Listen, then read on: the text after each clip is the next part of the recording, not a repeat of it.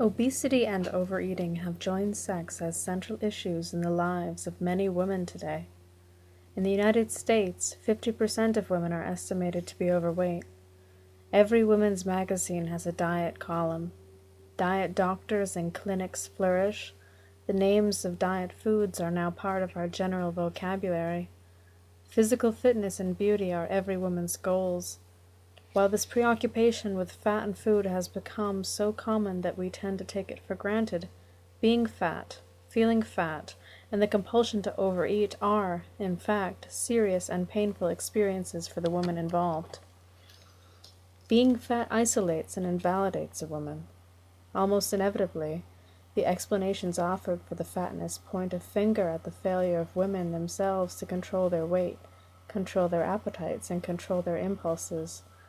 Women suffering from the problem of compulsive overeating endure a double anguish, feeling out of step with the rest of society, and believing that it is all their own fault.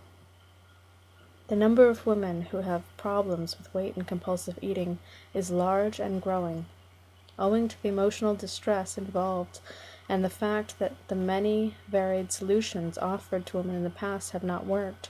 A new psychotherapy to deal with compulsive eating has had to evolve within the context of the movement for women's liberation.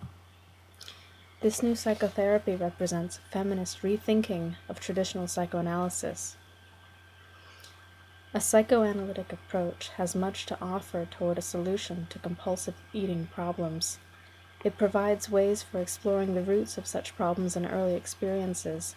It shows us how we develop our adult personalities, most importantly our sexual identity, how a female baby becomes a girl and then a woman, and how a male baby becomes a boy and then a man. Psychoanalytic insight helps us to understand what getting fat and overeating mean to individual women by explaining their conscious or unconscious acts. An approach based exclusively on classical psychoanalysis without a feminist perspective is, however, inadequate. Since the Second World War, psychiatry has, by and large, told unhappy women that their discontent represents an inability to resolve the Oedipal constellation. Female fatness has been diagnosed as an obsessive-compulsive symptom related to separation, individuation, narcissism, and insufficient ego development. Being overweight is seen as a deviance and anti-men.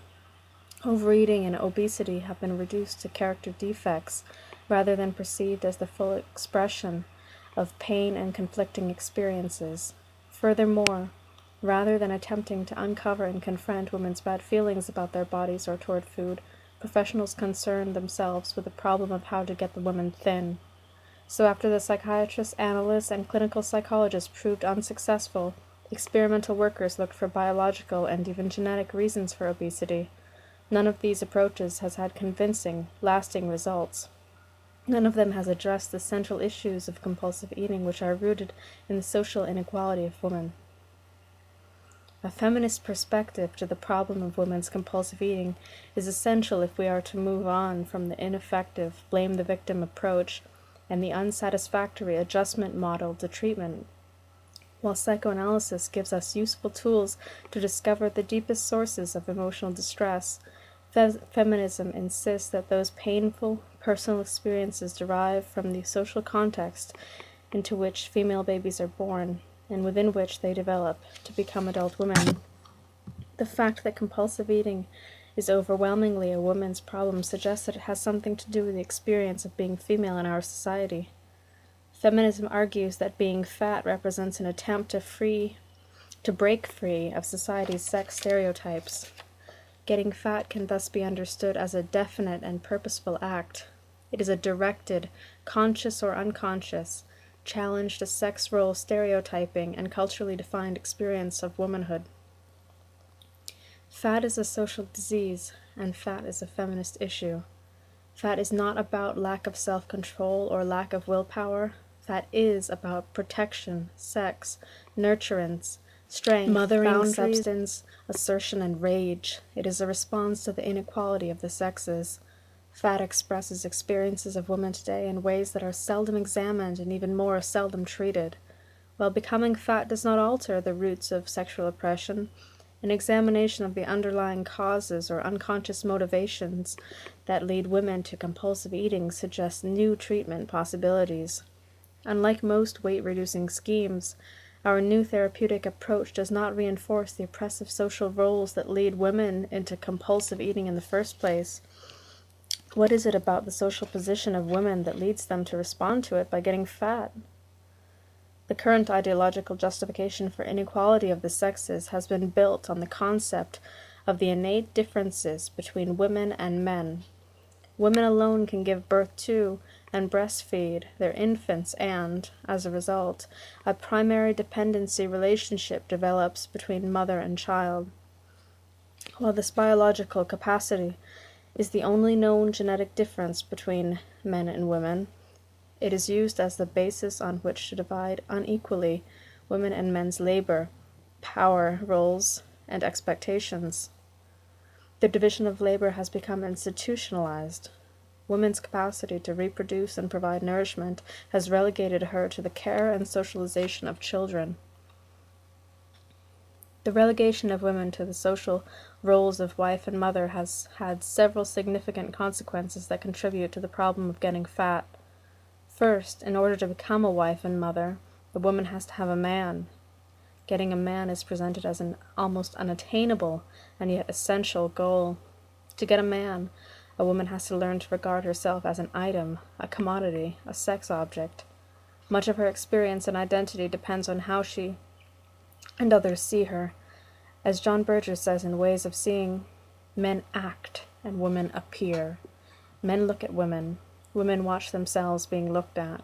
This determines not only most relations between men and women, but also the relation of women to themselves. This emphasis on presentation as the central aspect of a woman's existence makes her extremely self-conscious. It demands that she occupy herself with a self-image that others will find pleasing and attractive, an image that will immediately convey what kind of woman she is. She must observe and evaluate herself, scrutinizing every detail of herself as though she were an outside judge. She attempts to make herself in the image of womanhood presented by billboards, newspapers, magazines, and television. The media present women either in a sexual context or within the family, reflecting a woman's two prescribed roles, first as a sex object and then as a mother. She is brought up to marry by catching a man with her good looks and pleasing manner. To do this, she must look appealing, earthy, sensual, sexual, virginal, innocent, reliable, daring, mysterious, coquettish, and thin.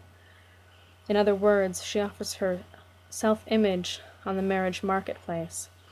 As a married woman, her sexuality will be sanctioned and her economic needs will be looked after.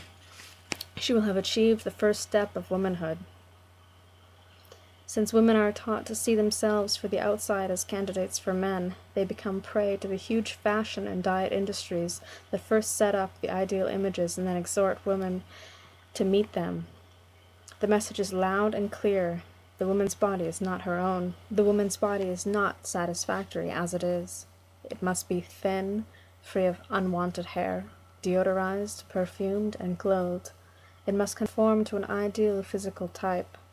Family and school socialization teaches girls to groom themselves properly. Furthermore, the job is never-ending, for the image changes from year to year. In the early 1960s, the only way to feel acceptable was to be skinny and flat-chested with long straight hair. The first of these was achieved by near starvation, the second by binding one's breasts with an ace bandage, and the third by ironing one's hair. Then, in the early 1970s, the look was curly hair and full breasts. Just as styles in clothes change seasonally, so women's bodies are expected to change to fit these fashions. Long and skinny one year, petite and demure the next, women are continually manipulated by images of proper womanhood, which are extremely powerful because they are presented as the only reality. To ignore them means to risk being an outcast.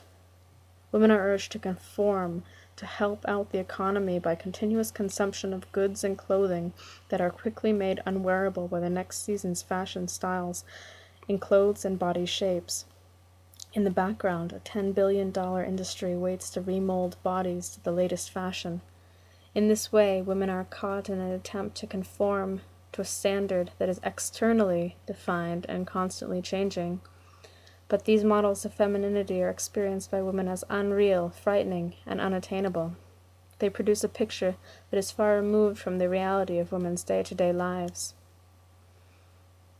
The one constant in these images is that a woman must be thin. For many women, compulsive eating and being fat have become one way to avoid being marketed or seen as the ideal woman. My fat says screw you to all the men who want me to be the perfect mom, sweetheart, maiden, whore. Take me for what I really am, not for who I'm supposed to be. If you're really interested in me, you can wade through the layers and find out who I am. In this way, fat expresses a rebellion against the powerlessness of women, against the pressure to look and act in a certain way, and against being evaluated on her ability to create an image for herself. Becoming fat is, thus, a woman's response to the first step in the process of fulfilling a prescribed social role which requires her to shape herself to an externally imposed image in order to catch a man. But a second stage in this process takes place after she achieves that first goal, after she has become a wife and a mother. For a mother, everyone else's needs must come first. Mothers are the unpaid managers of small, essential, complex, and demanding organizations. They may not control the financial arrangements of this microcorporation or the major decisions on the location or capital expenditure, but they do generally control the day-to-day operations. For her work, the mother works, and for her keep, the mother works an estimated 10 hours a day, 18 if she has a second job outside the home, making sure that the food is purchased and prepared, the children's clothes, toys, and books are in place, and that the father's effects are at the ready. She makes the house habitable, clean and comfy. She does the social secretarial work of arranging for the family to spend time with relatives and friends. She provides a babysitting and chauffeur escort service for her children. As babies and children, we are all cared for. As adults, however, women are expected to feed and clean not only their babies, but also their husbands, and only then themselves. In this role, women experience particular pressure over food and eating. After the birth of each baby, breast or bottle becomes a major issue. The woman is often made to feel insecure about her adequacy to perform her fundamental job. In the hospital, the baby is weighed after each feed to see if the mother's breasts have enough milk. Pediatricians and baby care books bombard the new mother with authoritative but conflicting advice about, for example, scheduled versus demand feeding, composition of the formula, or introduction of solid foods. As her children grow older, a woman continues to be reminded that her feeding skills are inadequate. To the tune of billions of dollars a year, the food industry counsels her on how, when, and what she should feed her charges. The advertisements cajole her into providing nutritious breakfasts, munchy snacks, and wholesome dinners. Media preoccupation with good housekeeping, and particularly with good food and good feeding, serves as a yardstick by which to measure the mother's ever-failing performance.